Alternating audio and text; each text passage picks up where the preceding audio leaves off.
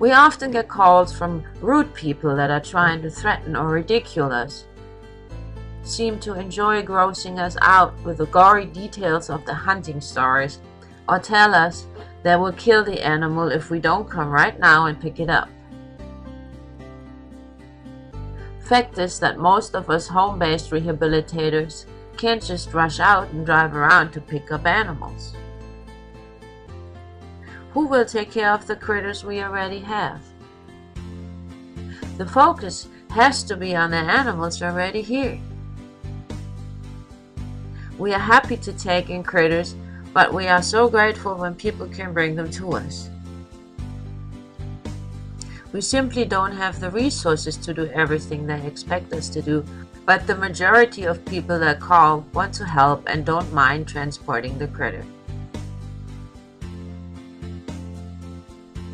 Most wildlife rehabilitators these days are home-based.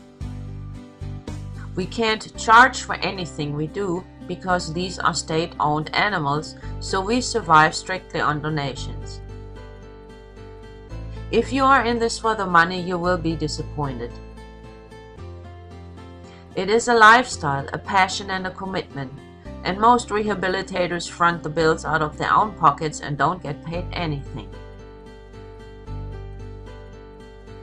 Some things just can't be weighed in money, but knowing at the end of the day that you are doing the right thing is more rewarding than a fancy car to most of us.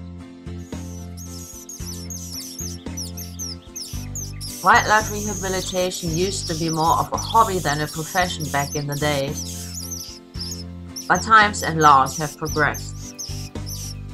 The government requires us to be trained in order to obtain the necessary permits, provide proper facilities which are subject to inspection in most states, provide release sites, even pay for our own pre-exposure rabies shots.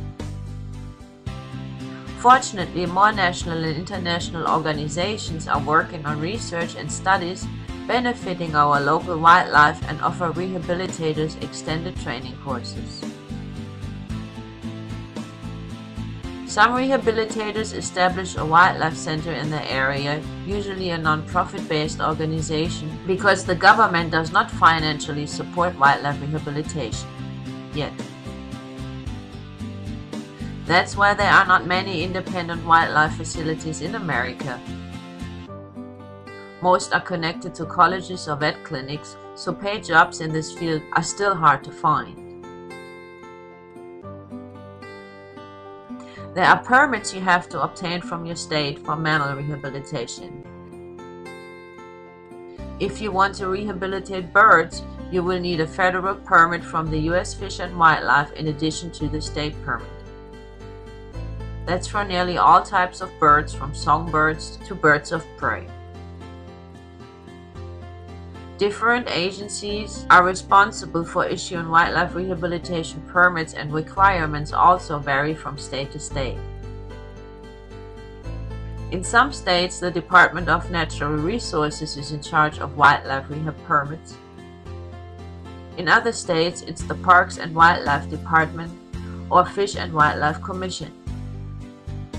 You will find direct links to each state's application on our website at www.wildlife-education.com. In almost all states, it is illegal to take an animal out of the wild and attempt to treat it on your own, no matter what your motives are. Even if you plan to release it later back into the wild, it is most likely not going to happen if you don't know what you are doing. As a wildlife rehabber, you have to be a very strong and determined person. There is a lot of frustration involved when dealing with the public and administrative side of this vocation. It's about hard work, long hours, no weekends or holidays, and never enough money. And a lot of emotional and heartbreaking cases where you have done everything you can but still can't save an animal. All we can do is to provide a warm, safe place for an animal to die. However, being able to work with wild animals that most people don't even get to see up close, to touch them safely, heal them, and see them be free again, that is a privilege to most rehabbers. Knowing they made a difference and got this animal back to where it belongs is worth all the efforts, expense, and even the heartaches. In addition to the required permits, you will need a lot of items ranging from inside cages and incubators to outside enclosures and habitats. You'll be using medical supplies, syringes, nipples, wound care supplies, bottles, feed, blankets, towels, educational material, different formulas for different species, bedding, building supplies, volunteers, fundraising skills, time for education, and not to forget your own family and social life. In other words, a lot. It really helps if you are good with basic business skills so you can be professional in what you do with the public, organize fundraising events and such. Some folks find the idea of wildlife rehabilitation ridiculous or claim it's messing with nature. These folks neglect to see that most wildlife-related causes that require our human intervention are the direct result of unnatural conditions such as careless behavior of people, toxins, poisons, automobiles, guns, traps, lawnmowers, to name just a few. Often we are confronted with animals that have suffered traumatic wounds and horrific injuries. Some animals come in poisoned, shot, injured by cars and left for dead by humans. The stories and cases are endless and heartbreaking. That is called messing with nature, and careless humans do it every day, whether we mean to do harm or not.